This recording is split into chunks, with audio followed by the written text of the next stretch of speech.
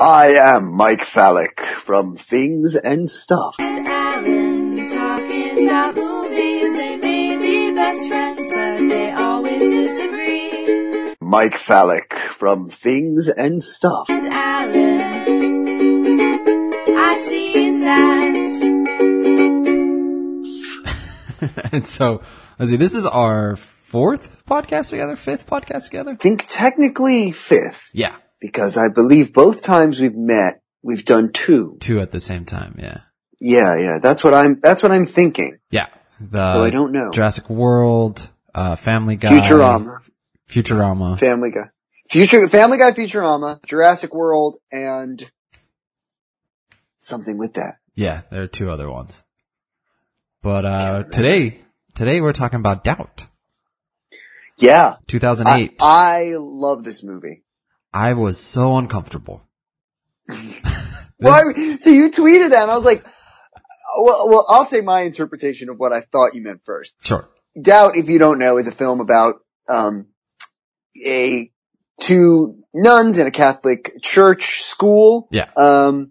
And they are dealing with a black student, the only black student in the school, possibly being molested, and in some way there is a mystery around it. Yes. What I interpreted the uncomfortability of is that I think sometimes, this is going to sound tangential, people, but stay with me. Please do not call for the flight attendant. We are in turbulence. Wait till we land. Even through that analogy, I'm asking you to hold on, or as a metaphor. It was a metaphor. So, horror genres yes. do not really get the wide coverage that they always get, because in my opinion, what horror is about is tension. Yes. Right? Uh-huh. Is tension in the realm of danger. That's maybe not what the genre is defined by. Like, the genre is probably defined by, I think I even defined it on the show before. It's what's the worst possible thing that could ever happen. Yeah.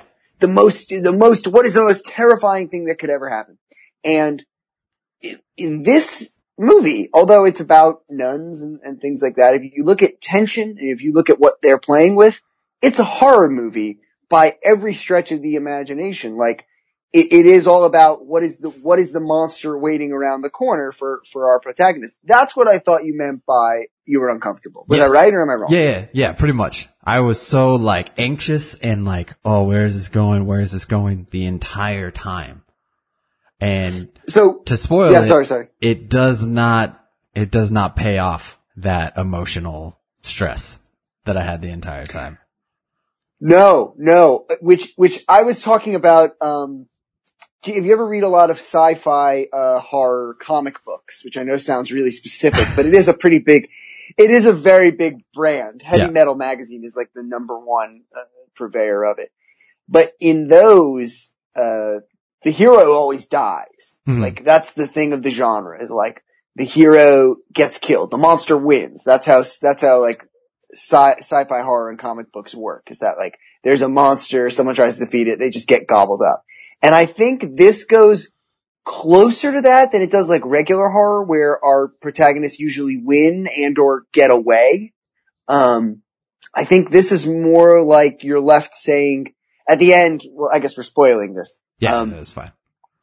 And nothing will be ruined. At the end, you just don't find out whether any of this happened. Yeah. You just they don't tell you. And so it's more. Sorry. So this is based off of a stage play. And I feel like that element fits better on stage than it does on screen. And I don't know why.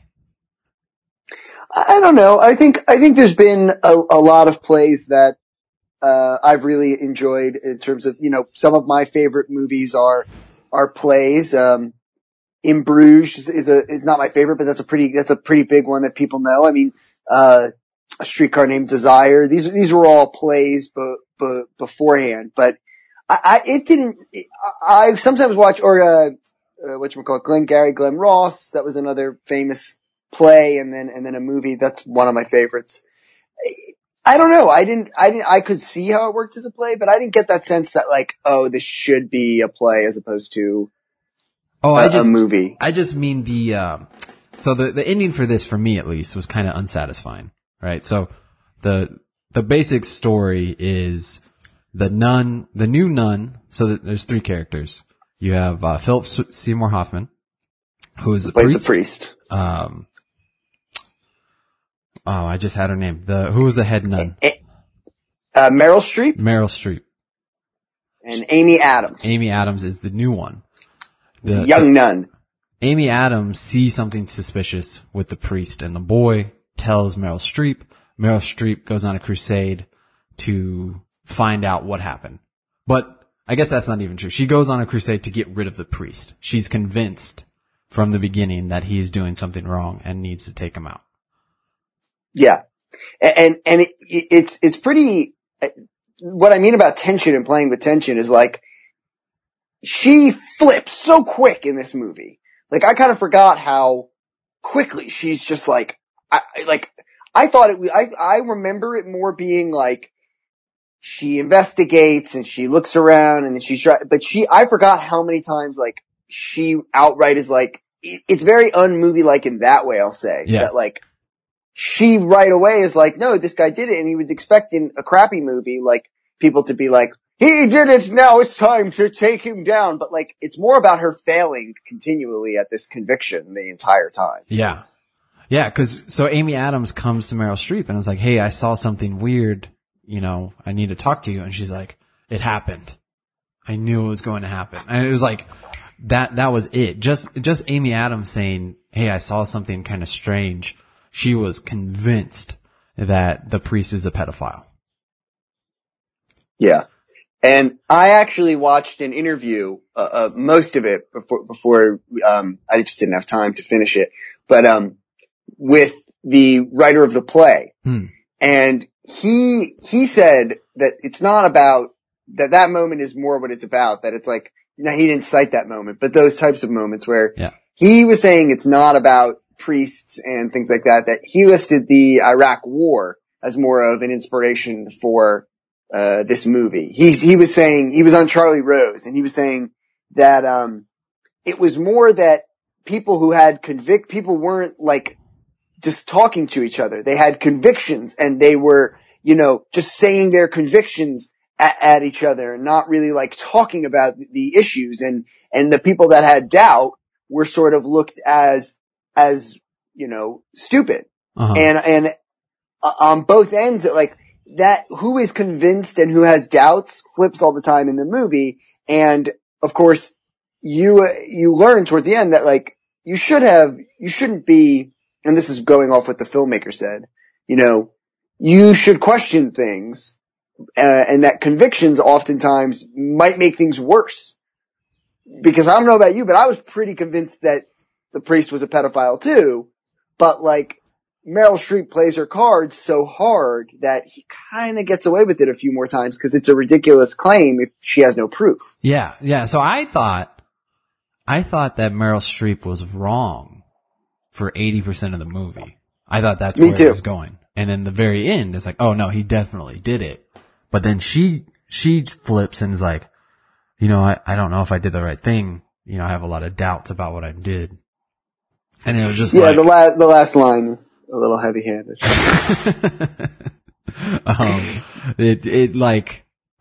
So for me, going through all that, I really enjoyed dramas. I enjoy suspense, and like, I was really invested into this movie. And for me, the only ending that would be appropriate is either Meryl Streep is wrong, clearly, and has to pay for accusing someone of being a pedophile, or he is a pedophile and he really has to pay for the amount of emotional stress that I went through watching it to get to the end and being like, I don't know, maybe something happened. That's exactly what, I think his name is Shanley, the writer of it. Yeah. That's exactly what he didn't want to do though. His whole point was like, especially if you look at conflicts like, the Iraq War is something where if you're writing about that at the time, which, he wrote it in 2003. And it was first done on Broadway in 2004 and 5. Yeah. So that was heavy into the Iraq War. It was just post 9/11. Like, that's the talk of, debating things. It's not a simple war to talk about. Yeah. I think that a lot of times people are used to with conflicts, like, it is black and white, Nazis. That's why a lot of people will talk about Nazis, because it's so easy to be like, yeah, Nazis are shitty. Like, not that you should be ashamed for knowing Nazis are shitty. They definitely are shitty. But like, it's not the entire breadth of mankind's weirdness and horribleness. And so, especially the Iraq War, like, not everything was right about it. Not everything was wrong. Like, it was not a cut and dry issue. And so to be like, the pedophile has been defeated. Find out what the Super Friends do next week. Yeah. Like, that's not this conflict. That wasn't the world at the time. That, like, I think you're supposed to be uncomfortable a little bit. Yeah. No, I know. But I think my issue is pedophilia is such a big issue that if you don't land it, right? Like, if you play with that in your movie and you don't land it, then it's just like, that really wasn't worth all the investment I put into it. Well, but then again, that's the same way too that we talk about these, again, not sympathizing with pedophiles, but, there are a lot more times these things are more nuanced than you think. Not to say that pedophilia is ever right. It's never right, but victims coming forward is a difficult issue, and actually investigating and proving these things is not really a cut and dry thing. And, for every, time that there's a great era of people coming forward and being open and wanting to improve adult-child relations, there's also, like, a bunch of years where, therapists did, if recall therapy. That was a huge hoax, and a lot of people went to jail over a type of therapy that didn't really work and was having people recall memories that never happened, because that was what the therapist was prodding for. They weren't actually, what happened with this movement was, it wasn't people in therapy and then they realized, like, oh my gosh, I just haven't been able to talk about that for so many years. They would do these, they would do these, like, hypnotherapy things, and they would be kind of pushing for, like, you're remembering something, like, you remember this, what's the thing you've forgotten, even though they hadn't forgotten anything. So people would respond to this natural thing and say, oh yeah, I remember this person did this horrible thing. What was the horrible thing? And they kind of made it up. So it's not as cut and dry. I think when you're saying, like, you're going to play with pedophilia, I actually find it worse the other way, where everyone makes it seem like it's a simple issue. Because if you've ever talked to someone who's a victim of sexual abuse, it's far from simple. It's usually, this is my number one screed now, and tell me to stop if you're just getting bored of it. But the number one person who's going to murder you is the person you're dating. So, like, that's the person who's going to murder you if you're going to get murdered. So, like, a lot of times these things are, like, that's an incredibly complicated issue on its face. I 100% agree with you about it being incredibly complicated, which is why. So, but how can you want to have that, like, superhero kind of ending where we get one person or we don't? Because it never happens that way in real life. That's not a fair thing to put on me. I never said anything about wanting a superhero type ending. I think I recall you saying, Alan, that you wanted Meryl Streep to say, I am Iron Man, and then falafels. Shawarma. Come on, Mike. Shawarma. No, I just think the open-endedness. So he semi-confesses to something. She lies to get that confession, right? She tells him, oh, I called your old nun. And he's like, well, I can't explain everything, but you're just going to have to trust me that it's not as bad as you think. And then he moves on, gets a new church, essentially they say he gets a promotion. She, I believe, is leaving, right? She was removed from the church. It was kind of vague. I don't know. Yeah. I don't remember fully. It's very churchy kind of stuff. Yeah. That, like, you kind of, I would have to have even Googled it if I saw a description now. Like, is that a demotion or a promotion? Is that good? Like, it's very inner workings church stuff, and you never know. Yeah. And so, basically the story ends with him being in a better position, her being in a worse position. And that was kind of the end, right? Like, she went on this crusade that maybe she was wrong. he is possibly a pedophile, but his life is going to be okay. And that's just the end. And I'm totally fine with these open-ended stories that make you question. Is it open-ended then? Wait, hold on.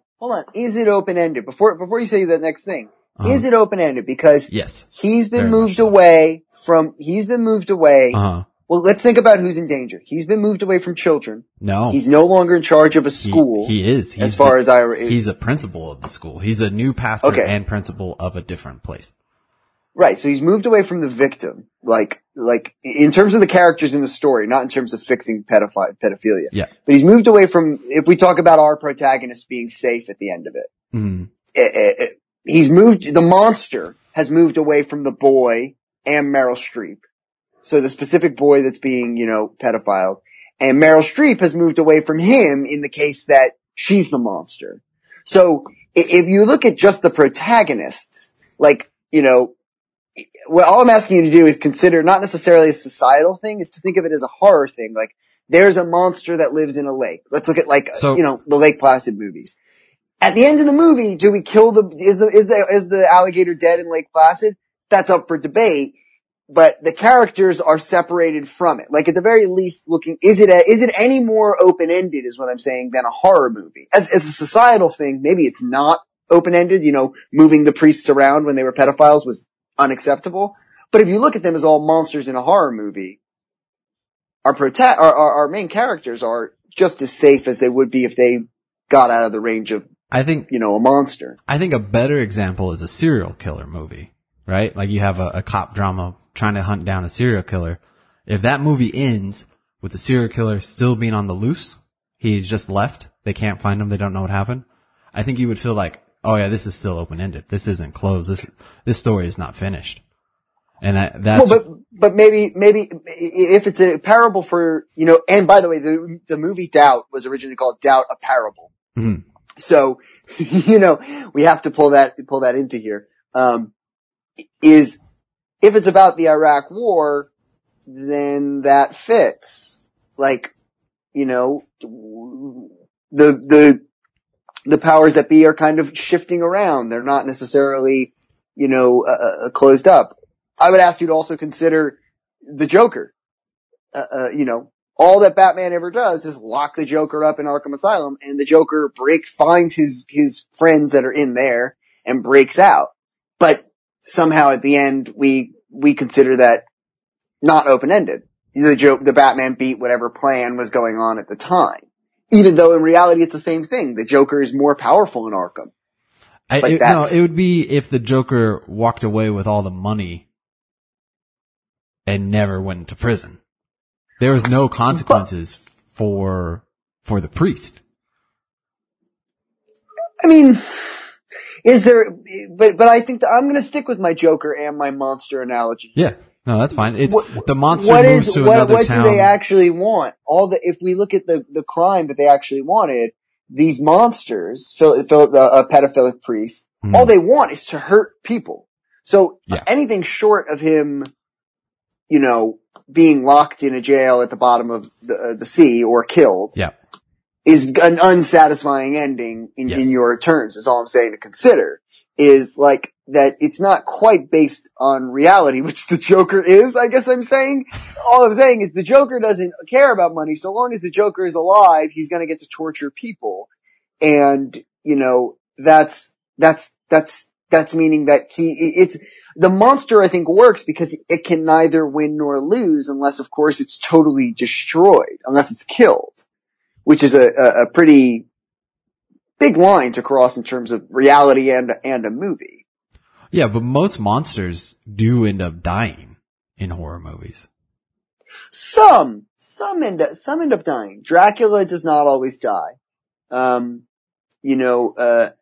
lot of big monsters usually, if they're created by a scientist, a lot of times the scientist will live, meaning that of course in the sequel, the monster will be reanimated in a lot of ways. A big theme with horror movies is that the monster doesn't follow conventional rules. So killing it on conventional terms doesn't work. It will come back. The creature from the Black Lagoon, another Solomon Grundy, to name another Batman villain, that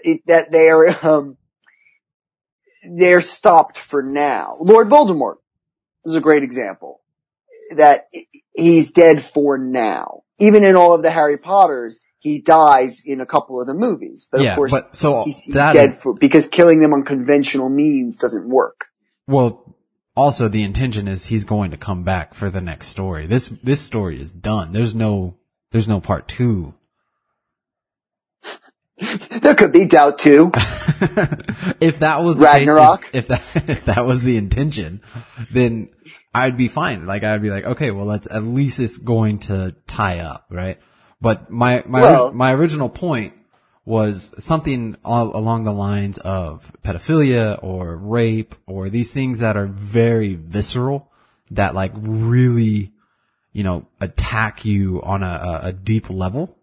And when I say attack, I mean just like affect you on a deep level when you watch it. If you don't have a satisfying ending, it's kind of abusive to watch. Well, or I think a lot of victims of, and I don't want to speak for victims of sexual abuse. I'm only speaking from the side of looking at relating to something on screen. I think a lot of people would say, like, Platoon is a really great example of this. I listened to the audio commentary of Platoon recently. Boy, that's a fun time. It's just the whole movie is just Oliver Stone going, yeah, that happened. One of the guys in my troop, he shot a bunch of kids. And then next scene he's like, yeah, that happened. A bunch of fellas in my troop, they raped a girl. He just keeps going. And it's like, that movie's a great example to work with this one, especially since they are kind of about war, both of them in a way. And like for Oliver Stone making that movie, it was what he experienced. Mm-hmm. So if we look at Doubt in terms of you saying, I want these things to happen. Well, everybody wants those things to happen, but even though it's a parable and it's not really about sexual abuse, but if we look at it really is sex abuse. Well, okay, hold on, but let's do this first. If it is about sexual abuse, which the writers have said it's not, but if it is about sexual abuse, then on a surface level, it's 100% about sexual abuse. Right, but with parables they are often two things at once. So if we look at it as a sexual abuse movie, victims of sexual abuse, especially in the Catholic Church, are going to say, yep, that's what happened. Yeah. Yep, that's exactly what happened. And so why shouldn't they get an interpretation of this story that is true to life? I think even a lot of victims of sexual abuse, Alan, what Meryl Streep did, who, confronting someone like that, I think a lot of them are going to say, nobody even did that for me. Nobody stepped up and started accusing the person. And remember, even the kid, which I thought was very realistic, didn't really know a lot of what Meryl Streep was doing. In the movie, it's another like fun gray area that makes you really uncomfortable. The mom and the kid, when actually asked about it, kind of don't lie. It's not really clear that they're pushing things aside. It's very artfully acted and very well written, that it doesn't come off as like a hackneyed thing where it's like, so Meryl Streep confronts the mom and is like, hey, I think the priest is, abusing your son. And she's like, it's okay. He's only there until June. And she's like, no, I don't think you understand what I'm saying. I think there's something going on. She's like, no, it's fine. Like, it's only till June. And then she's like, no, really, you need to listen to what I'm saying. I think the priest is doing something bad against your son. And she's just like, he needs someone. His dad hates him. His dad thinks he's gay. Essentially, that's what she's saying. And he beats him because of that. And, he hates him because of that. And so if this priest is, showing positive attention to my son, then at least he's getting positive attention. I know he has bad motives and all this stuff, but at least my son is getting some care from somewhere. Yeah. And that's the subtext too, is that like in the story, it actually kind of even clicks more than it clicks on both sides even more than that, because there's a conflict with the kid being shirtless. And so when she says he's being beaten, it actually might make sense that the priest is like checking out wounds and secretly treating the fact that he's being beaten up, unbeknownst to everybody else, like abusers do. This actually plants this small seed of doubt that, again, I didn't even mean to use it there, that maybe, he's the hero, that the abuser is at home, and that the abuser's a really good abuser as well, that he might not be this mastermind of getting away with things, that like the dad is hitting the kid in his t-shirt, which abusers will do, so that it's covered up by shirts and things like that. And so there's this whole, it's a really unclear scene, and you don't know whether she actually believes that maybe he's a pedophile and she's okay with it, or whether she's just trying to get rid of this pesky nun who doesn't really, like, she just wants her out of the house. Like, she doesn't like Meryl Streep. No one is welcomed as a hero in this movie ever. No, and I think you're taking what I'm saying in the wrong way. I don't think it's a bad movie. I think it's really well done. I think it's really well acted. I think there's so much tension and so many layers to everyone's relationship with power dynamics and social dynamics and, an accuser versus the accused and all this stuff. I think that's all great. It just wasn't satisfying at the end, and it's a little frustrating when it's such a heavy topic for it not to land. It's kind of a frustrating ending. And I'm fully on board with them doing it. I'm not saying they shouldn't be allowed or that it shouldn't happen. It's just, for me, watching the movie and getting so invested, and then it to be so open-ended was like, oh, I'm not a So super how do fan you generally feel about, let's look at it a different way. How do you generally feel about cliffhangers? How do you feel about Shane, Inception, these famous cliffhanger moments in, Terminator has a few cliffhangers, but now at this point, there are none. Terminator is a terrible example. Well, some of the Terminators end with a cliffhanger, but because they've done so many, all those cliffhanger moments are kind of now, null. Yeah.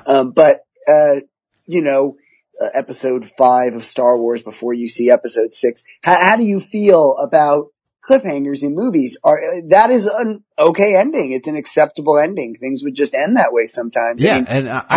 How did you feel about Inception is a good one, I think, to focus on.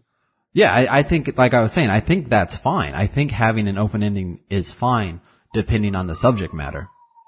When the subject matter is if it's hitting you on such a visceral level, I think it needs to have some type of resolution and not just be like, okay, it's up to you to kind of figure out what happened.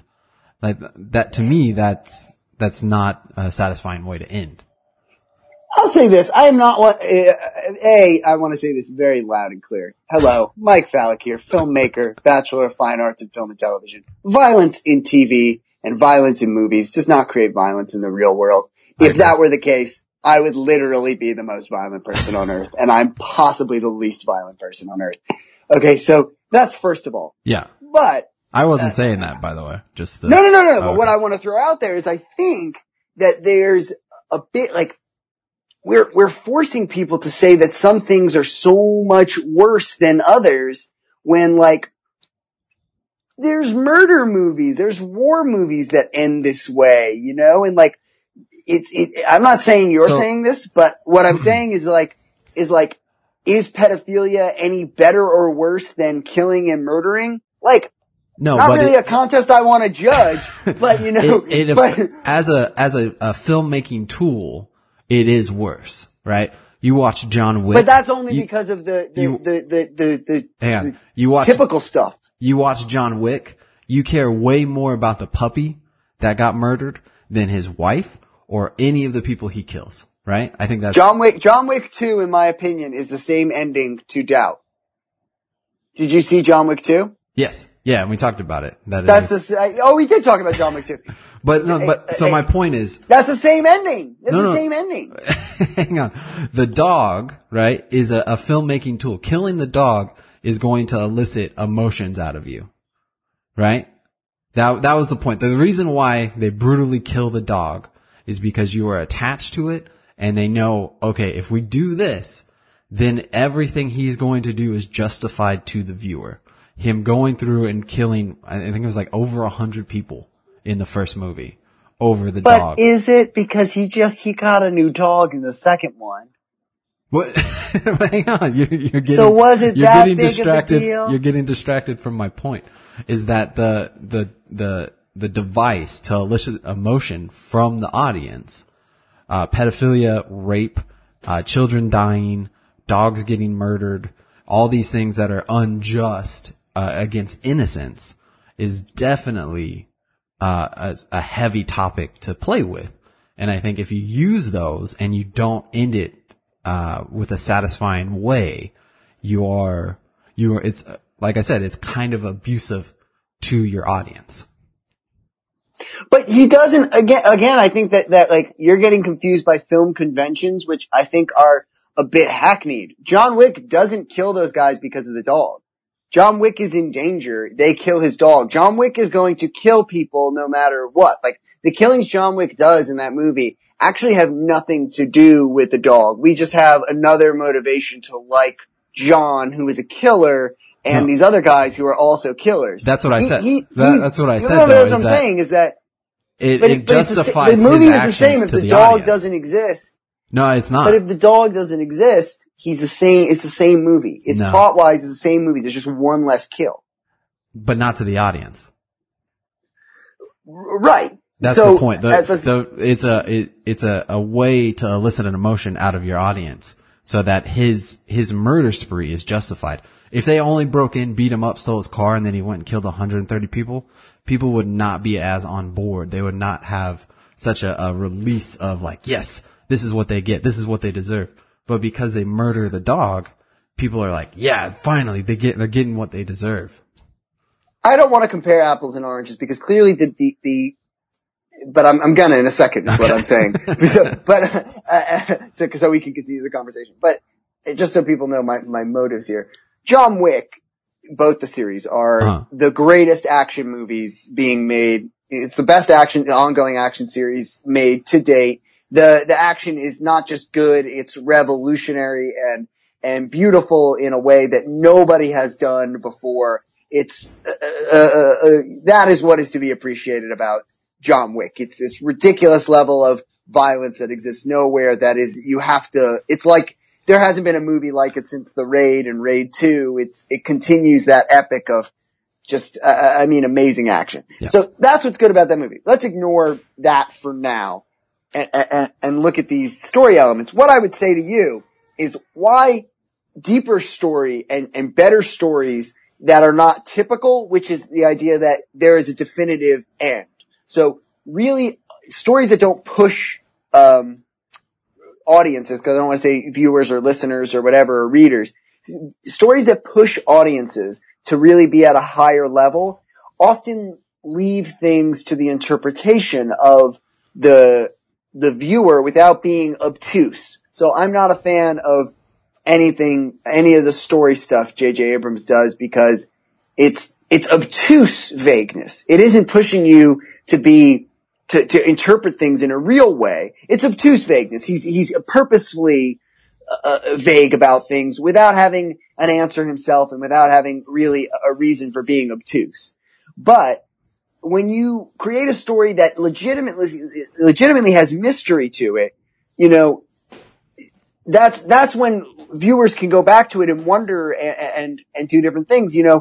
I actually think this movie is, speaking of horror, is closer to an Alfred Hitchcock movie, where you don't really know what's going on for most of it. And then at the end, you might know, but you might be left in the dark. If you imagine John Wick, in which they get rid of the dog scene and we don't know, imagine watching John Wick once and someone had cut out the dog scene for you and then watching it again with the dog scene in it. Now those are two different movies. You're right, because John is only likable because he likes this dog. He's an assassin. Yeah. He's only fighting these people because they want to kill him because there's a bounty on his head. So, if you make one without the dog and with the dog, what's great about a movie like Doubt and Alfred Hitchcock stuff is that legitimate wonder, finding a story reason to leave something mysterious, that movie can be 9 different movies when you watch it. You can watch it through one way and be like, okay, I'm going to watch this whole movie and pretend Meryl Streep is right, which you want her to be right? Like, your initial reaction is to be like, Meryl Streep's right, like, fuck these pedophiles, they should all go away. Okay, cool. Now watch it the other way, where just as horrible as a child being molested, I would say, is someone being, at least in terms of quality of life, someone being permanently incarcerated for being a pedophile. You know, those are lives ruined, essentially. So then watch it again from this other angle and say, no, Meryl Streep's wrong. She's this bad guy. Like, we all know people like her who decide they know something and they just keep on it and they're wrong and they stick their nose like into stuff and they don't want to listen to facts and they don't realize how many people they're hurting. Well, now that's a totally different movie, and now Philip Seymour Hoffman's the victim. Or a third movie in which it's a little bit of everything, where maybe the guy was a pedophile in the past and he has this mysterious past, but now he's not doing it, and maybe this kid isn't, you know, being abused. And, you know, there's 100 different ways you can slice it that are not unsatisfying and obtuse. They are legitimately interesting ways to think about life and your perspective on things, which I think was his way of doing it. That there are plenty of movies where the pedophile goes to jail and the bad guy gets locked up. Well, you know, again, I don't necessarily think that had to be the ending. I don't think he needed to necessarily die or go to jail for it to be a satisfying ending. I think if they would have revealed to the audience the truth of the situation, and everything could have ended the same way. Meryl Streep could have been having her doubts. He could have gone on and had a better life. All that stuff is fine. But to leave the question of like, oh, what happened up to the audience is kind of an unsatisfying way to do it. Like if they would have revealed that he definitely— I disagree so badly. He definitely was a pedophile, then at least it would have been a commentary on, yeah, like these things happen. People just get moved around. Let's do it now. Let's do it now. Okay, you just finished the movie. Yep. Okay? Yeah. I'll just do it. He's not a pedophile. Okay. How do you feel about the movie? It's great. Okay, let's do it again. He totally is a pedophile. He was molesting that kid. It's great. Okay, well what about this title screen? In reality, he had touched him like once or twice and then gone to see some therapy and like didn't do it again and felt bad and took care of the kid and was caring for him. But on a couple of those days, he was thinking about diddling the kid. I don't, that's the right. end. You don't That's know. what it says? You don't know. No. Well, that's what I'm saying is you want an answer, but the answer might be a lot more interesting and complicated and true to life than what you want. Like, what if that was the answer? But this isn't true to life. No, my third answer was more true to life. No, like, that is the reality of pedophiles. So everything happens, but the end pops up and just says what you said? Yeah. They put diddle in there? Yeah. And then there's a bad movie. Yeah. Well, what I'm saying is that you're wanting this answer is an effective device of it. It's the same as saying you're sort of ruining the effect of terror here. It's a bit like watching, I'm trying to think of a good movie where the person, we're spoiling so many movies, but, Silence of the Lambs. Uh-huh. Right? At the end, if it says, and then Hannibal Lecter, dies. Yeah. You know, my point is that lots of people leave horror movies and they go, oh my gosh, I hope Hannibal Lecter doesn't come to my house and eat me, or I hope it doesn't crawl out from the sewers and steal me. Like, you're trying to take away that, like, imagine at the end of your favorite horror movies, they were like, but don't worry everyone, it's just a movie, don't go home and be scared. Like, that's the fun of it, is being scared and being too scared to turn the lights off when you're at home and running into your house. Like, that's the effect of the movie. The effect is you're left with this sense of like, fuck, I want to know that everything's going to be okay. But you're not going to get that. That's the right that those filmmakers get to do. Yeah, because they built a world. I think it's completely fine that they did it. It's just not a satisfying way to end it. Like, I think you're looking for a different sensation. If we compare it to different other satisfying things, I think you're trying to say this pizza wasn't a good dessert. And I would agree with you. No, I don't think pizza's a bad dessert, Alan. I don't think that's a fair comparison. This movie was a pizza and it's going to be a pizza. This movie, again, I think using pedophilia to connect you to the story is effective, but if you don't tie it up, it's very unsatisfying. Okay. Like the same at with, some point we'll have to go into it being a parable, but let's keep talking about this for now. I think the same with rape, right? If you have someone getting raped in a movie, it's really hard to land that movie. Like that's why you don't do it. It's because it's a really difficult thing to escape. And if you put it in and you don't acknowledge it, then it's a glaring thing in the viewer's face. And I feel like that's how this ended, was just like, kind of, almost lazy and like, well, we don't really know. We don't want to say anything too aggressive because maybe he is, maybe he isn't. And I feel like they just, everything up until that point was so good. The acting was good. The story was great. I think the ending you're proposing is a little bit lazier, to be honest. To reveal the truth? Yes, I think that. I think it would be if they revealed that he is a pedophile and his life continued on and was great, it would have been a very difficult way to do it. But I think it would have been more satisfying. It's not about it being difficult. It's not about it being difficult. I think that there is a thing here with artistry where you have to leave negative space. And to say that they don't do something and making it lazy in terms of not making a choice, it actually takes, laziness is probably not the word I would use, but it takes a sophisticated artist like what's going on here to say, no, I don't need to, let's use painting as an example. I don't need to paint that corner. The blank space is what I want. And it won't feel empty because of what I've created around it. It takes restraint to not say, I need to do more.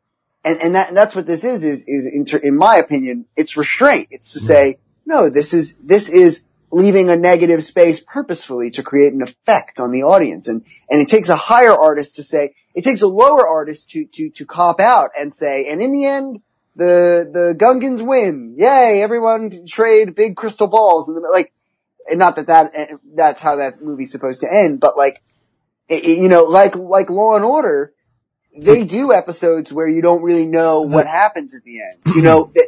That's where those episodes of Law and Order are great, where it's like, you think this legal system we have is so black and white that it's like someone gets acquitted, someone gets thrown in jail, and we know in Law and Order they usually give you all the facts. You know who did what and who did. But there's great Law and Order episodes, some of the best ones where they're just like, oh, the legal system can kind of make a situation in which everyone has all the facts and nobody wins and there's no real answer to it. And I think that redefining that, making an episode of Law and Order where you find a way logically for it to end open-endedly, even though we're in the legal system, which is like guilty, not guilty, right? That seems so cut and dry. Yeah. It's not. A real life version of it would be like, the West Memphis 3. I don't know if you watched those movies, on the theme of Christianity right now, which is good and fake. Did you listen to Serial? Yes. How did you feel at the end of it? When they got to it? I don't want to give NPR any more credit than they deserve. Let's instead talk about how'd you feel at the end of Serial? When she said, I have different interpretations. It was so unsatisfying, right? Right? Oh no. That guy killed that girl. But the ending of the story was very unsatisfying, right? The way she's like, no. You don't, come on, Mike. You're just disagreeing because it'll give me, No. Points I up. genuinely thought it was a good ending to it because that's what happens is that like that's the reality of it, I think. Cause I watch a lot of crime stuff before Serial. I watch a lot of crime stuff. Yeah. So maybe that's part of it is that I'm not saying you're not educated, but I listen to a lot of stories about people's sexual abuse and things like that. And so I think when I watched Doubt, especially in rewatching it recently, I was like, yeah, that's what can happen. And it's not satisfying or unsatisfying to me in any other way that story's been told to me. Same with Serial. It's like, yeah, that's what happens. It's shitty. That's the unsatisfying part is that, yeah, we just this kid could be innocent. We throw people in jail all the time and they're just innocent. And sometimes it's dubious and everybody did their part. And that's the way, so that wasn't unsatisfying to me because it's like, I've heard 100 stories like that in watching true crime stuff. It's like, yeah, that's what happens. Yeah, but maybe he did, maybe he didn't. As a story, though, it is an unsatisfying way. As a storytelling, obviously, it's I disagree. towards truth. I don't know. I don't feel like we're getting anywhere with this conversation. I know we're not. But I want to list a better crime example because NPR can suck it. But do you know about the West Memphis 3? No. It's a great series called they made I think 4 of them on HBO. It's a documentary. I have to look it up so I can tell people to look it up. Did you watch The Jinx? No, I only watch Good TV. Hold on, I'm looking for this. West Memphis. Do you know what The Jinx is? It's is that the Nick? No. The Jinx is The Jinx was pretty good too. Okay, wait, hold on. You remember the ending of that and when you felt like, oh, this was so satisfying. I don't find it any less. Okay, so the series they made on HBO about the West Memphis 3 was called Documentaries and Paradise Lost. Okay. So, you should watch that in terms of like an unsatisfying crime thing because the first movie, just watch the first movie and see what you think. Watch the first movie of Paradise Lost, which is about, of course, it goes on this whole theme, these 3 kids who are wrongfully accused, of killing this young boy mostly because they were Wiccans and they were kind of outcast kids and bad small town police work, which a lot of true crime is about, but this was really revolutionary at the time. And that movie makes all these assumptions and these accusations and you're left at the end of that movie going, oh shit, these kids are going to be in jail forever and you don't know if they did it, right? Uh-huh. And that by your same standards is an unsatisfying ending. Well, then as it turns out, HBO kicked up a bunch of dirt, metaphorically, I guess kicked up a bunch of dust. Yeah. And this case got attention and people, all of a sudden, advocates were like, these kids are not guilty. We should get them out of jail. And the documentary became a part of it. And and the second documentary is about finding all these different people doing it. And they start pointing fingers at other people. And, it focuses a lot on this, dad of the victim who you're certain did it. And the second movie ends and it's still a satisfying ending of like, shit, like things might have gotten even worse and these kids, they're going to be in jail forever. And it's still a great movie. And then there's a third movie in which you find out the ending of what happens to the West Memphis 3 kids. And I'll ruin it here because I'm not giving any of the details away. You can still watch it. They get out of jail, but they get out of jail on the basis that they are not acquitted of their crimes, which is insane. So they are given a sentence of not guilty, but they have to also admit they did the crime. So it's this great ending to a movie that is not satisfying. The kids are, but in your standards, Alan, that the kids, because in the same version of the story, right? The West Memphis 3 kids are out of jail, right? See, but they're out of the way of the monsters, right? Which is jail. Their monster is jail. But we didn't get a definitive thing as to who did the crime. We didn't get a definitive thing as to who's the real killer. We didn't get a definitive thing as to whether the state knows they didn't do it or not. And so it's the same thing where real life is this, and I find that satisfying because it's a satisfying ending to some version of these people's lives that now, you don't really if this get. was a fictional story, how would you feel about that ending? Same exact way, because disagree. especially with the twists and turns and everything that are involved in it, which is what Doubt is really essentially another version of the West Memphis 3, and it's a story of flipping perspectives and not knowing what to expect and who did what. But we aren't going to get anywhere in that way. No. We should talk about it as a parable. Sure. Because it is a parable. This story stuff we're arguing about is a parable. Did you know it was a parable when you watched it? That he was trying to commentate on the war? He was specifically, this movie was written in 2003 and the play was performed in 2004. So at the time, a parable, if someone says they're making a play that's a parable, they're going to be talking about especially an American playwright, they're talking about 9/11, they're talking about George W. Bush, they're talking about the political climate of war at the time. Mm-hmm. That would be accepted. So, but he meant it as a commentary, not just on that. He said that was the inspiration for it, but how do you feel about it? Because now I think you'll have more answers. That feeling you're feeling right now, I think you'll have more answers when you consider his parable. His parable was about how we all have convictions and that we can't let convictions dictate how we have conversations and investigate things. He wanted to encourage people to be in a state of doubt and be in a state of not knowing. So now how do you feel about the film in knowing that his purpose was to encourage that doubt is not a bad emotion? I don't think he landed that point. Oh, I disagree again because his whole, again, I love this movie. Yeah, I think stand by. 95% of this movie is great. I think the ending does not match with the rest of the movie. Well, ignore the ending because, of course, that's not the purpose of it. The purpose of a parable, no really good allegory parable. I don't know a good, Scarlet Letter. I hate the Scarlet Letter, but the Crucible and the Scarlet Letter, like, those don't really end, those don't have good endings, but the point of those books, I hate both those plays, but, the point of those, because they're unsatisfying?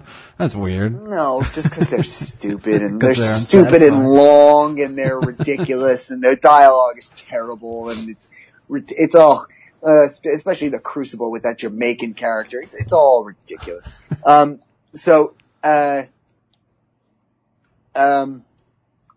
will tell a story about that Jamaican character. When we read that in school, I had a teacher I didn't like and I read in a very authentic Caribbean pronunciation of things to make her think that I enjoyed her company and that I was participating in her class. And then the next day, I read, as we're reading aloud in class, I did it like a 1950s mid-Atlantic kind of Fraser Crane newsman voice. Yeah. Reading it like as fast as I could, just to upset her. But the real point here is that the point of an allegory is never to have a satisfying ending. It's to make a point. It's to say we shouldn't be, So what would you say the point of a movie is? Oh, what an interesting question. Cinema is, a lot of people don't really know this. Cinema is the youngest art form. Moving pictures are far and away much younger than even art itself, even when we get into kinetoscopes and things like that. The modern answer, Alan, from filmmakers would be, we don't know yet. Every other art form has about 1,000 years on us. We don't know. We haven't even settled on a medium yet. Even modern paints, acrylic paints and oil paints have had about 500 years of modern use where we haven't really changed stretching a canvas and using oil colors and things like that. During the space race, we discovered that we could get a lot more, different effects through chemicals and things like that through paint. But really, for the most part, paint has been the same for 500 years, even if you don't count the other 500 years before that. That painting is a 10,000-year-old activity that we know quite a bit about the art. And music has quite a great deal on filmmaking as well. Same with sculpture. These are ancient things that go back to the times of Babylon and the Egyptians. These go back, but before the modern age, they go to BCE, and film has been around for a paltry 120 years. The answer to what a film is for and what a movie is for is we don't know. We don't know. To this day, we don't know. No film expert would tell you that they know what the point of going to the movies is. I would say art, film, movies, all that stuff is to make you to question your reality. Whether it's, is this thing okay? Is this thing right? It's to reflect what's going on in the world. I think good stuff. I think there's a lot of stuff, Marvel movies and all that stuff that's just like to get people in the seats. That's not art. That's just trying to make money for the most part, right? Like they have the form, they're using it. It's the, copy and paste of a great painting. Like if you have a Mona Lisa in your house, you're not going to consider that to be great art. It's a copy of something that's great, right? In my typical contrarian way, I agree that I don't like the Marvel movies. I disagree with your assessment, but continue talking. And so this movie doesn't really leave you the room to question your reality. What it does, and you even mentioned it about how the ending was kind of heavy-handed when she's like, I have so much doubt and all that stuff. That was the ending. The whole point of this movie was to make you feel like, oh, I don't really know what's going on. I'm kind of uneasy about my uncertainty. The whole point of what I'm saying is that feeling, the feeling that he was going for, is very unsatisfying. You watch it and you're like, yeah, okay, I don't really feel. So he did hit his mark, is what you're saying, is that he did hit the mark of saying 100%. But it's still unsatisfying. Well, what he's trying to say is that there is a sort of, anti-religious thing here, which is to say that doubt is the opposite of faith, right? Faith is to have a certainty about something. And of course, this is in the abstract terms. I think someone could still, of course, Meryl Streep's character is the essence of doubt, and she never questions this faith to her God. It's a separate issue from religion itself, but that using religion as a parable here for the mind is what's going on, is that he's saying if we're encouraged, not necessarily from the church, but we're encouraged in this world. Imagine the world is the church. We're encouraged to have faith and conviction, which doesn't really apply to modern day life, of course. That he is preaching while a church would preach for faith. He's saying, no, my movie preaches for doubt. My movie preaches for be in a state of unease, enjoy that state, learn to enjoy it. If you're not comfortable with it, the more comfortable you are with doubt in terms of questioning things, I think the more comfortable you get with that movie over time. Is that I don't want to make it sound like I'm saying, well, you're not a questioning analytical mind. But I think a lot of people, here's the thing that I think we're getting hung up on is, I agree with what you're saying. I don't see how you don't see that it's still unsatisfying. I think that you have to, just because he did what he intended, I think his intention was to be unsatisfying. That's the whole point of doubt.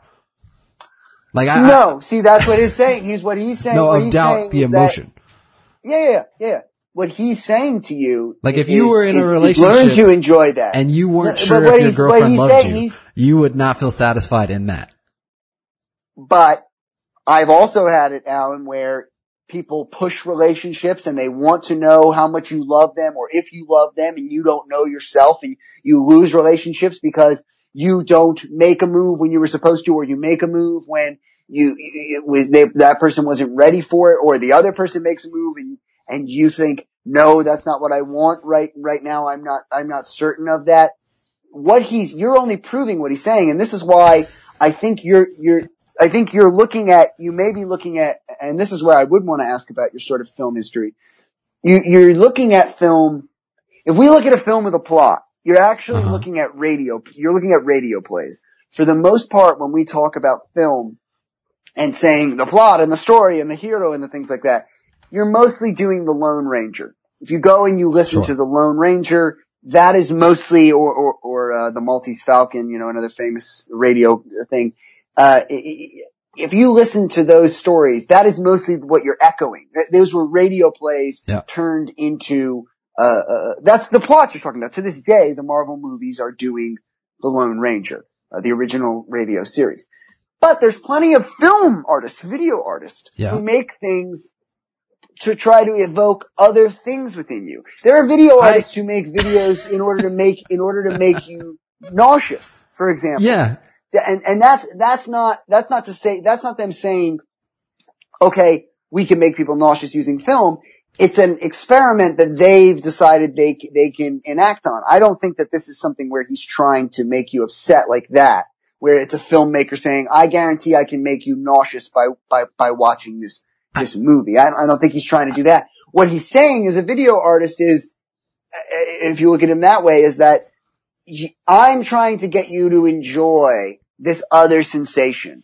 And the movie is all about flipping and things like that. You shouldn't be looking for the satisfaction you're looking for normally. Like, you should be looking for this thing where you're like, I don't know what's going on. This is so much fun that I don't know. You know, that's the fun in it. And I think it's because you don't see it as much in other movies that people will have the same reaction that you have, where it's like, it's unsatisfying. But if there were more horror movies like this, where you didn't know what was going to happen next, and you didn't really know what was going to happen at the end, and it didn't matter because you were along for the ride, then you would over time learn to like movies like this, if that was your bag. You know, there's plenty of people that don't like horror because they just don't like to be scared, because we've effectively learned to scare people. And I think that might be what's going on here. That's what I'm asking you to address, is it maybe that this is a genre you don't like, just like horror? Is this maybe his thing to say, this is a play about doubt? It's enjoying the sensation of doubt. Is it maybe just a genre that he's a subgenre he's created here that you might not like? No, I mean, I've said it a bunch of times already, but the thing I don't like about it is that it elicits emotions on a visceral level by playing with pedophilia. That his intention was to make you question your certainty, and that's what he did, but by using pedophilia, it really is an unsatisfying way to end the movie because there's no resolution. I would counter that you're limiting a filmmaker's toolbox. Let's not say filmmaker, because this has nothing to do with shots and filmmaking. We're talking about the plot. The filmmaking is, by the way, beautiful. Yes. It's an amazing period piece. It came out around the same years as whatchamacallit, as Mad Men, I think. Yeah, so that's when Mad Men was like in season 2 or something. So they were in production at the same time. It really does feel like you're in the 60s. You never doubt it for a second. Just even like the nuns, outfits it's great filmmaking. So I don't want to say filmmaking. But as a storyteller, you're limiting him, because when we tell stories, when we find a sort of thing, when we start to tell stories where we find a genre, whether it's action or whether it's romance, we go extreme. You know, Romeo and Juliet, the two kids kill each other. Now that you've had that first romance, we can make romance movies where the two kids don't kill themselves. But when you start a genre, you have to let if I were to say that right away, it's like, well, he did this ending where the two kids kill each other. It's ridiculous. Why does he need to have 14-year-old kids killing themselves? That's a little extreme. Well, because he was inventing effectively the romance narrative, he needed to have the most extreme tools to use. He's inventing this feeling of doubt in filmmaking. If he was too subtle with it and you just left it being like, okay, yeah, I didn't know what was going on, but I didn't give a shit, then you wouldn't care about the movie at all. That's not satisfying, Mike. I don't care is not satisfying. That's my point. Like I don't understand the disconnect, because I agree with everything you're saying. I agree that he's perfectly fine to do it. I agree that there's nothing wrong with him doing it, but it is not satisfying. If your intention is to make something uncomfortable, that does not equate satisfaction. As a viewer. But so does horror. Why do so many of the villains in horror movies die? Why is there a hero who overcomes? Because it's a satisfaction. They don't always do that. They don't. Not always, but the majority of the time. The majority of the time. So this is a different type of genre you don't see as much. So what I'm saying is, a lot of people leave horror movies going, I am so fucking scared. And it's the same with spicy food. If we look at other arts, if we look at the culinary arts, there are people that just genuinely, I think you're just experiencing something that you haven't experienced on another level, or maybe you have. There's people that go, I'm not saying your dissatisfaction is unwarranted. I think it's totally warranted. All I'm asking you to do is to say, there's plenty of people who look at people eating spicy food and they go, why would you do that? Your mouth hurts. You're sweating. That's a horrible sensation. The point of food is to get comfort. And people who eat spicy foods go, it's a little bit of pain. It's a little bit of pleasure. Like, I like it. You don't understand it. That's okay. And even if on on a certain level, you understand how to enjoy spicy foods. If you just don't like it, it's never satisfying. For me, the movie, I know you can't believe I'm saying it's totally satisfying. I'm the same way with scary movies. I can't see scary movies without someone else there. I don't understand how people could go alone to scary movies and get the shit scared out of them and not, and enjoy that. Like, and there's people that won't see scary movies or won't see violent movies. You know, we haven't even talked about that. There's lots of people who are like, I can't watch people be killed. It disturbs me. There's people that can't see things with animals. Like, there are certain sensations that we elicit that are uncomfortable. Yeah. But that's what people go to the thing for. And I think that just this doubt, ignoring the movie word, like the word doubt, yeah, and not knowing what's going on is a genre that is not really used as much, except for when it is lazy and obfuscated in the case of something like the new Star Wars, where there are no answers and nothing is really, they're being confusing for no reason. So there's a difference. You're looking at it from one perspective. I think that there's a genre here of, that's the movie. This type of movie is a sensation you just don't enjoy. And you might, I can't think of a lot of other movies that you could go and watch this, and have the same experience. The West Memphis 3 probably is one that you could do that with, where the Paradise Lost, where the point is the journey of doubting everything and it's not scary, it's not horrible, it's doubt. You don't know what's up. Making a Murderer would be another one. Those are documentaries. It's not about it. That's a huge difference. But in the end, narrative is narrative. It doesn't matter. No, if you're telling a true story, you are confined to reality.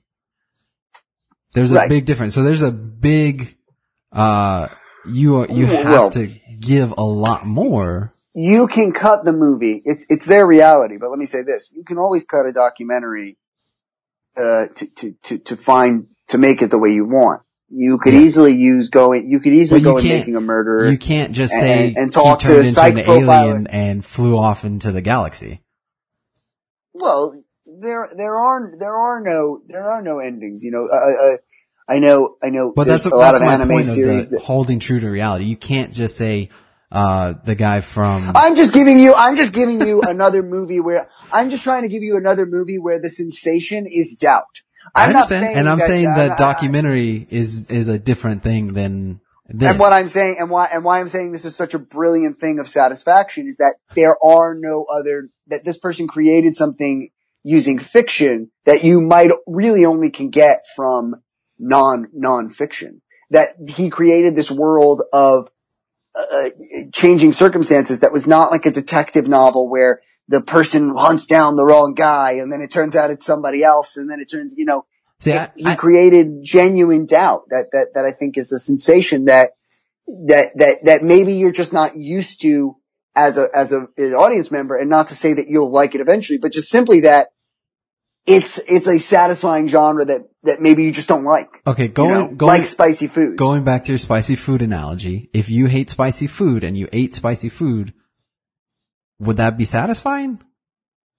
No, but your sort of seems to be pretending that everyone who eats spicy food is not enjoying it. That inherently spicy food isn't satisfying. When did I ever put forward that idea? Because you're saying, is it satisfying if you don't know the ending? No, I said for me, the ending was not satisfying. Yeah. I think. And you've been telling me how I'm wrong because he intended to make me feel that way. And I was just like, yeah, but doesn't mean it's satisfying. Yeah.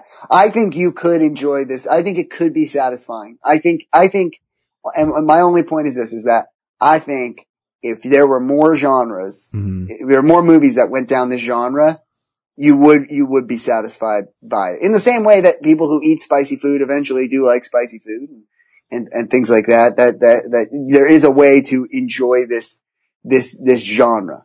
But you can't, I was more not offended, but I was more taking the point of you saying, well, how can he use pedophilia and not land that plane? I was like, he needs when you make, especially something that's a new genre, you have to use the strongest tools. You have to go over what we call in story writing the primal urges. Yeah. Sex, survival, vengeance, these things that we understand inherently, safety, children. These are the things that people, they get very upset about. And so if you're going to make a point, you take away one of their biggest tools. That's why I don't like the Marvel movies, which is that they wantonly use violence and don't take it precious. I don't like anything Disney's doing right now because violence seems to be just something that you're allowed to do. Nobody takes any recourse for it. On a filmmaking level, why I disagree with your thing on the Marvel movies is it is good filmmaking. The films are pretty at times. The action is the action is okay. Yeah. The action's not very good. No, it's not very good. No. I said okay, but the CGI. But you're disagreeing with me was your stance, and you're agreeing with everything you're saying. My stance is that it's not lazy filmmaking. I think lazy is a word. Formulaic is lazy. Well, I would say that one department is being lazy, and that would be the screenwriters. I would not say that the choreography has been pretty bad. Yeah, but I would think that one of the problems there is that they did do a lot of scenes without stunt people. And that's the problem is that Hayden Christensen and Ewan McGregor were trained amazing amounts of hours. And those sword fighting scenes, I've said it before, are the best in sword fighting movie history. You take that chance with an actor, so they might not be good at that. If you compare John Wick to Black Panther, right? I don't watch any more Disney movies. I'm done with Disney. Okay. But yeah. The point still stands. Black Panther was pretty generic action fighting. You know, the scenes, the hand-to-hand stuff, where it's not quite shaky cam, but everything's happening on the edge of the frame, and they're cutting really quick and just trying to show impact with the way they edit it. Versus John Wick, where they spend the time to build out his ability to do the fight scenes, to do the choreography in a way that works on screen. You know, it's like this showcase of action, of fighting, of hand-to-hand stuff. And part of that is that, what's his name? The Keanu Reeves. Keanu Reeves. During the production of The Matrix, very much was like inspired by it and said like, I am now an action star. And he is through the years, even though he's American, he is one of the, most in shape, most skilled action star, like kung fu action stars in the world. He's earned, these things that he does. He's really, really good. He's not just some guy who gets hooked up to these machines and then a stunt double comes in. He really trained. He really worked hard at it, after the first Matrix. He took that as and that movie was made, 10, 15 years ago at this point? Matrix? John Wick. Yeah. The Matrix. Yeah. Yeah, it's been a while. So he's been spending his prime of life training. These other movies want fresh faces and it doesn't work. They want muscles and that works for a comic book look, but you're not gonna impress me with the choreography. Yeah, that was my point, was that they are spending 5 to 10 minutes on these guys who are not showcasing ability. It's like you watch a David Blaine magic special and you're like, oh, well, I know that they're just using editing tricks to make this look impressive. It's not impressive. And especially where the focus of their movies just seems to be everything solved with violence. Well, then if that's the case, shouldn't the violence be the most important part? And what I'm saying why I don't think it's lazy is because, again, this is my difference between the public's perception and what I think of with filmmaking is the things that they actually spend money on.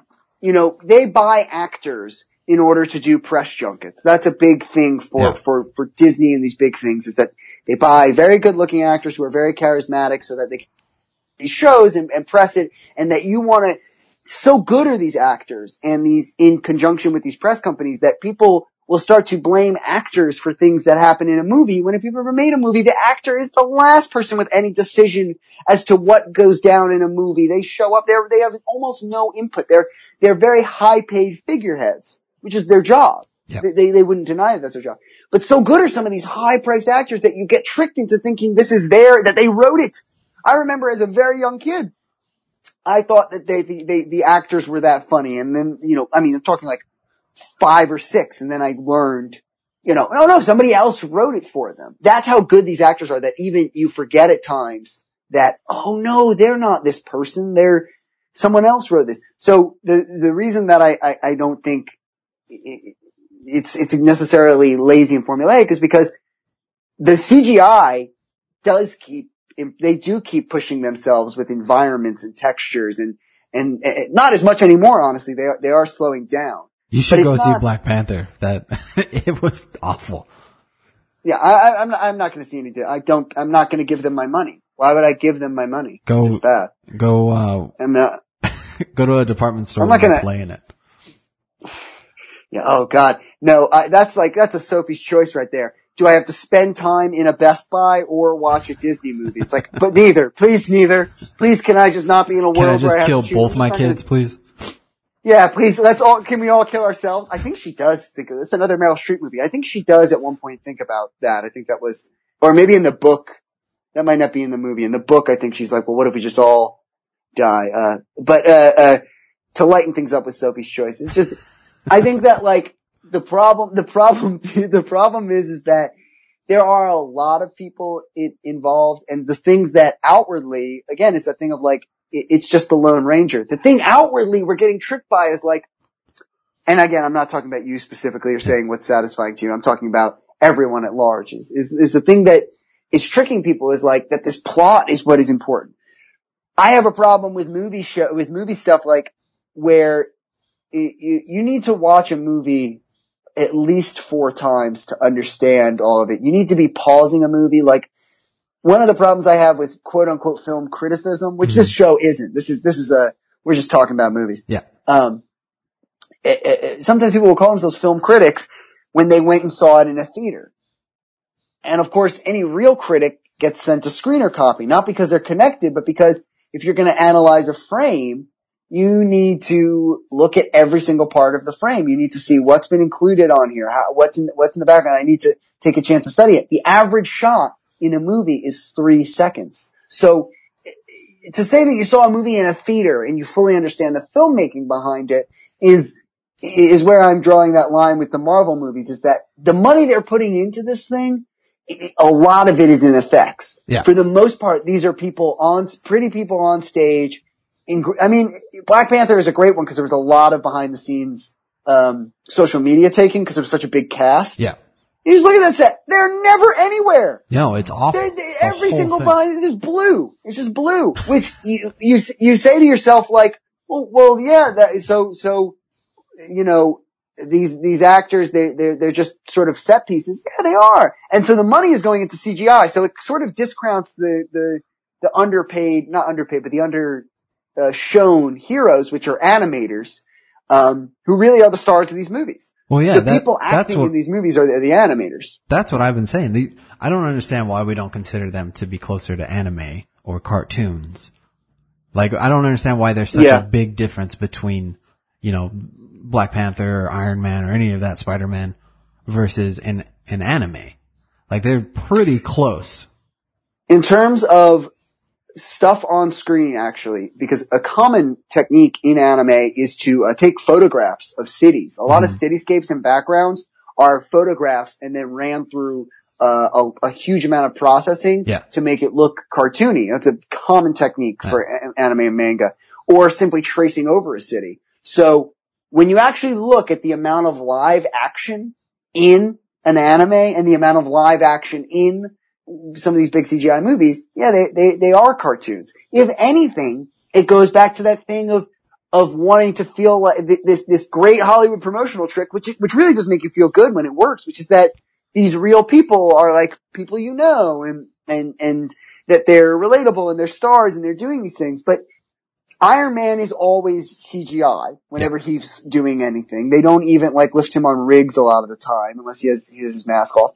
So when they put those masks on, for the most part, it's a CGI character. Yeah. And even then, a lot of these guys are CGI. There is no difference between animation and things like that. It's this small distinction that Hollywood wants to throw out for itself. These are not as good as animes. We're going through another anime revolution right now, but The problem is the price scale. I don't know. I mean, anime is big Hollywood too. Even your least favorite anime is probably a lot more high budgeted than people want to admit. Oh yeah. Because of how much drawing goes involved. Millions of dollars for any animated series. I mean, it costs a lot to make that stuff, and they're just as lazy. They're just as lazy in terms of screenwriting, in terms of all this stuff, but we're not, it actually ties together really nicely that you also don't enjoy those movies because, of course, a lot of them are made. So actually what ends up happening over time, because you're used to the genre, is you just enjoy more of it. Yeah. And that's why George Lucas made Star Wars, was because there was this genre of serials. They just made tons and tons of sci-fi stuff. And we're back in that, ironically, we're back in the era that Lucas was mocking. We've come full circle, that now Hollywood bought a genre, a movie series, Star Wars, which is meant to mock an era of making too much sci-fi, but at the same time saying, well, we could have done it better if they weren't cranking them out all the time. And then ironically, we are now back there. They've gone completely full circle, and I think they would admit that as well. How much did you pay to see Black Panther? $3. God damn. See, it's not that hard of a choice when you live out there. I gotta pay like $15 to see that thing. I do not want them to have that money. Yeah. I just don't. That's so much money. It's insane to me, the reception it got. And I know why, and I get it, and I'm completely on board for the representation idea, but the movie should be better, right? If you're gonna talk about, oh, this movie is so important culturally and societally. And you know what though? It is, because for me, like people always get up in arms when they choose one side or the other. And they should. People should want racial versions of themselves in the screen. Yeah. But Thor is a great example. Thor is a great example. Thor is not a real person. He can be whatever race you want. He can be fucking green. He's a god from another world. You can make him whatever race you want. But, him being blonde has to do with him being, Nordic and things like that. And if you actually worship Thor, you'd be offended by the whole movie. So nobody is gonna be really upset. You could have just made Thor black in the first one. They made Heimdall black. It's important in that way that, yeah, you should be making black people. I don't understand why every single person in the movie, they're all fake. They're all fake. I don't understand why every actor isn't black. I don't understand why why there is a single white actor. It doesn't matter. None of them are real people. It's more strange to me to see that there's any other movies where they're like, it has to be a white person. Why? Who cares? His name is Spider-Man. He can be whatever race we want. He's called Spider-Man. Like, it doesn't matter. It's very odd in that way to see, like, people up in arms. It's weird. It's great to see that people are happy about it. Yeah. It's even weirder to me to see that it hasn't happened sooner. But that doesn't mean that it can be both. Like, this movie, Doubt, can be an important movie because it stood up. It was being played in New York City. It's as an not just Catholic Church, but war movie in 2003. Give me a whiplash there, Mike. I thought you were talking Spider-Man and Thor, and then you jump right back into Doubt. Well, what I'm saying is Doubt can be both. Is that, like, it is an important movie in terms of, like, that play and being bold enough to stay in New York City, which I don't know if people know. I mean, that's where I lived when that, during 2003. I'm from the New York area. Is to say stuff like that was, I mean, it was not an easy thing to say in that city. People were very sensitive for years. When he was doing this play, they were throwing people out of Yankee Stadium because one man got thrown out because he didn't take his hat off during God Bless America, not even the national anthem. So it was a very hard time to be able to do that. But at the same time, I have no problem with you saying, like, yeah, but I didn't really like it. Yeah, well, I mean, that was kind of my initial thesis was, I think this movie is great. I think everything that they did was great. It left me unsatisfied because it hit me on such a visceral level from the storytelling elements that they used. Well, which I think, again, I haven't seen Black Panther, but I think the same applies. There is this visceral thing that is going to hit anyone who has had slavery in their family's past. Yeah. And anyone who has any ties to, and we all have ties to black people, and anyone that can feel anything about this idea, especially when that's brought up, for some people, no matter what it is, even if it is as silly as a character named Black Panther, it's gonna hit home, you know, and that movie is not silly to a lot of people, and rightfully so. I, on the other hand, am not, you know, I'm coming at doubt from a totally different angle. It's not hitting me on this edge of like, pedophilia should be conquered. It's not even hitting me on this war thing. Why I'm so up in arms about it is because I am enjoying the exact sensation you're saying you don't enjoy. The only thing I like about that movie is how confusing and unanswered all the questions are in it. That's the only reason I like it. So I enjoyed all that until the end. I was on board for all of the uncertainty, all of the doubt, but when it just kind of continued, it was like, oh, okay, that's, you know, I don't feel complete in this story. Here's what I'll say for that. Like for me, in terms of, I'll show you how dedicated I am to unsatisfying this. Go watch this movie, by the way, so that you can understand. Like stop the show and go listen to this and then come back and hear this thing. This is great. There's a famous speech in the, I don't know if it's as powerful in the play as it is in the movie, but it's very purposeful that you're sort of not understanding what's going on. And Philip Seymour Hoffman is not really flexing his acting for a certain amount of this. He's sort of a background character, and you actually suspect for a large amount of the beginning of the movie that he is a token role here, that he's going to be a sort of this bad guy in the background, and that the movie is going to be this typical her investigating and working around him. And then there's this sermon right smack in the middle of the movie where Philip Seymour Hoffman talks about, this is where the doubt comes from. Yeah, gossip. Big speech. He talks about gossip. And he talks about this speech about, this woman comes to her about, she hears something about a friend of hers and she wants to tell somebody else. And the priest tells her, go up onto your roof and cut open one of your pillows and see what happens. She comes back and he says, what happened to you? He goes, there were feathers everywhere, Father. Feathers just went everywhere. And he says, that's gossip. And it's, yeah, so he says, go collect all those feathers. And she's like, well, that's impossible. Yeah. And he's like, that's what gossip does.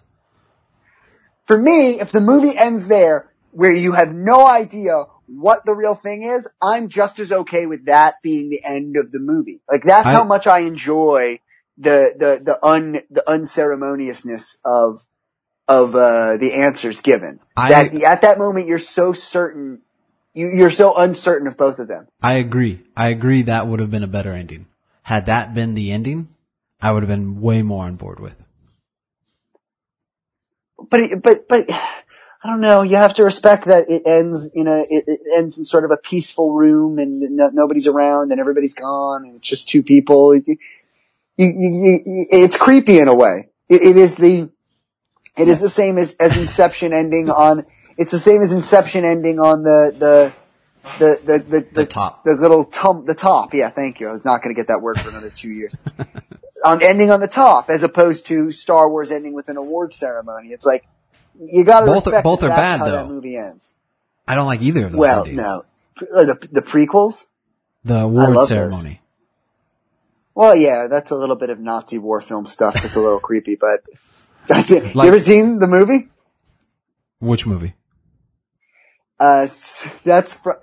George Lucas took the episode 4 award ceremony scene from Leni Riefenstahl, the famous Nazi filmmaker. It's like a shot for shot remake of a Leni Riefenstahl scene. I have not seen that movie. Yeah, not a lot of people have seen the work of Nazi filmmaker Leni Riefenstahl. The only real reason I know about it is because someone said to me as a young filmmaker, yeah, that's a Nazi film that he did at the end of that. And so then I watched it, and by Jove, if it isn't really the same fucking scene. I have no doubt. This was fun talking about this. It's a weird movie though, right? Are you glad I told you about it at the very least? No, yeah, I think this is a really good movie. You're just not gonna. I don't know if he's done anything since because the director, the writer of the film. It felt like a lot of foreplay with no movies. That's a good way to say it. Did you see at least it wasn't like The Post.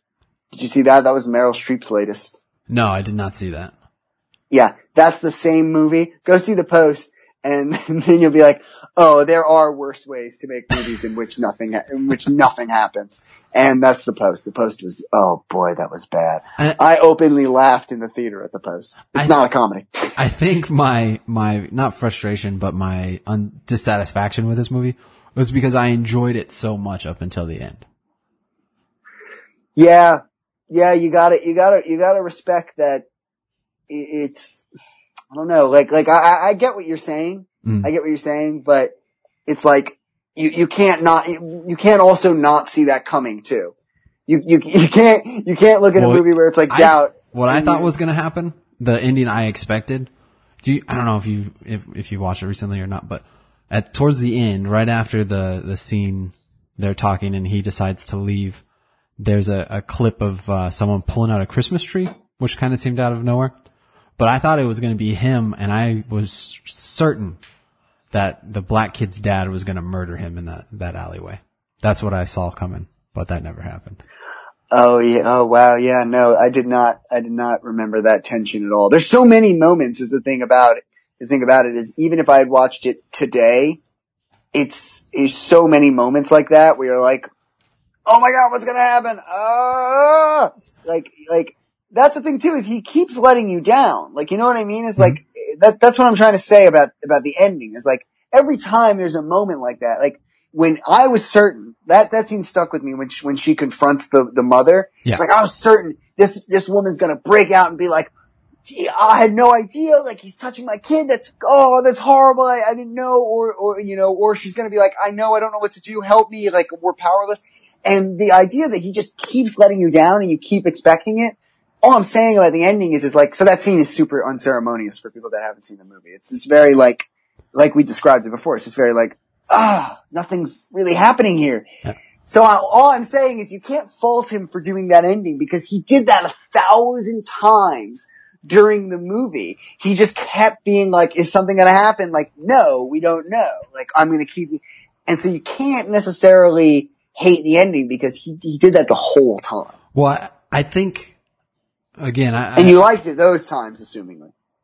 Well, because it's building towards something, right? I guess that's true. And so you're like on board, and then it's like, oh wait, no, this is just going nowhere type of, the emotion. Do you know what I mean? Like there's no. I think that even if I didn't like, even if I didn't like the ending, even if I was like, I don't like this, I'm waiting for this thing at the end, I still think that I didn't feel, I guess that's what I'm trying to ask you is, did you feel during the middle of it that it was going nowhere? Like, no, I felt like in the middle, like it was going, like, it's kind of like taking a really uncomfortable ride to somewhere you really want to be, right? So you're okay with all the uncomfortableness because you're going to end up somewhere you want to be. And then you find out that place is just closed. It's like vacation, right? You get to Wally World and it's not open. And you're just like, oh, that was not worth all this uncomfortableness. Yeah. And I think his intention, the filmmaker's intention, the screenwriter's intention, he hit it. He landed exactly what he was trying to do. Just for me, I did not find it worth the emotional stress going through all of it. Let me pitch it to you this way. It's a pedophile about nothing. And I hate Seinfeld. It's a pedophile about nothing. He doesn't do anything. That's what he does. You know how you and I, we're being pedophiles here at the diner? That's an episode. Have you thought of Doubt as the pedophilic version of Seinfeld? I have not. I'll go rewatch it. Well, consider it then. Well, I don't know.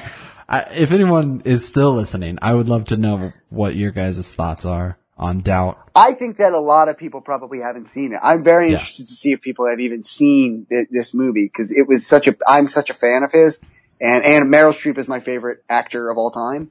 And this was just, I'm surprised more people don't know it, especially since he so sadly died. Yeah. I think this would be one more people knew. He's great in everything. Like, he's even good in The Hunger Games. He's good in Mission Impossible. Like, I have a great Philip Seymour Hoffman behind the scenes story about Hunger Games.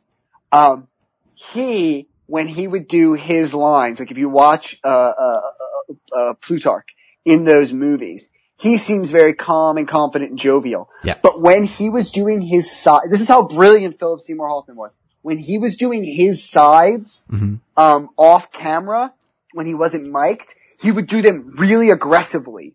So that because Plutarch was such this figure of power, like all the other actors, when you see their responses, are responding to him in like reverence and sort of scared, but then they cut back to him and he's like, yeah, she'll go there. But then when they would do it, he would be like, Katniss has to do these things. And like, so all of the reactions of the other actors are really scared of Philip Seymour Hoffman. Yeah. But when he was on his sides, he would play it like super cool. Like even in those, that's why certain actors are just so good, is like, and that is the sad part about these big budget movies, is like, you can bring a really sophisticated level of acting to even something like Hunger Games. Yeah. Which he was doing. He was like, no, let's work at it. Yeah, I think that movie just failed on deciding who was the lead. Katniss is the worst.